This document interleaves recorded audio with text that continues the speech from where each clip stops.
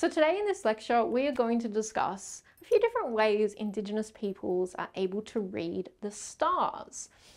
Now, when we think about a star, we can actually measure some of their behaviors, their observable behaviors to our naked eye.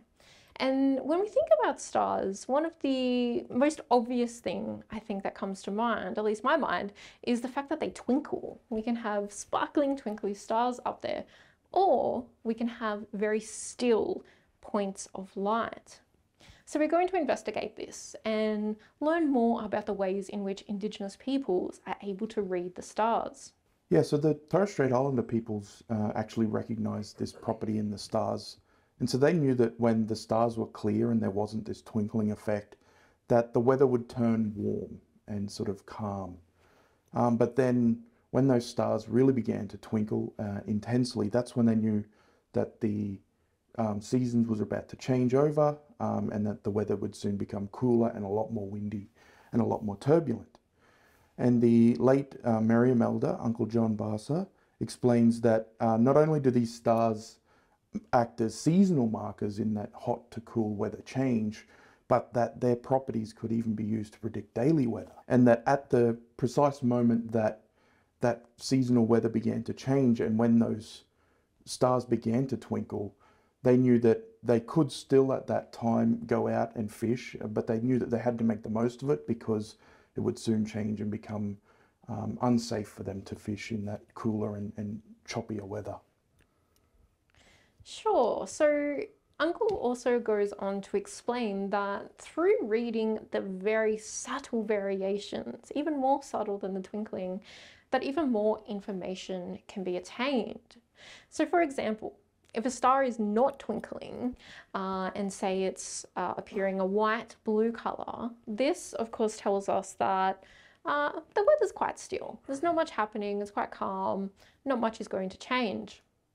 However, if that star begins to twinkle erratically, very rapid twinkling, then we know that there's a lot going on up in the atmosphere. In fact, there's a lot of turbulence up in the atmosphere, and the faster that twinkle, the more turbulence that the atmosphere is experiencing. And that directly relates to the wind that we experience down here. So if there is rapid twinkling, the star readers, they know that the conditions down here are probably going to get a lot more windy. There's one more variation that's of really high interest to me, and that is color variation. So stars can also change color to how they appear with our eye at least. Now what's happening is if, say, a star reader noticed a star going from white, bluey color to then perhaps starting to twinkle, to then perhaps very erratic twinkling, something can also happen in that the color of that star can go from bluey whitey color to a reddy orange color. And that of course tells us more information about what is happening up in the atmosphere. And to the star readers and to the Torres Strait Islander peoples, this very much indicates a change in weather, and there's very likely rain clouds or storm coming. Yeah, so that starlight color change that you're talking about there is a process that we call chromatic aberration. And so that is a phenomena that occurs when light passes through a medium that can't exactly interpret the colors that are going through it in the same way that it normally would. And so an example of this is when light would pass through water, for example. So water molecules that appear in our atmosphere as an example. And that would mean that the blue light would be scattered off the water in different directions, whereas the red light would likely pass straight through. So then only the red light is reaching us and our eyes here on Earth.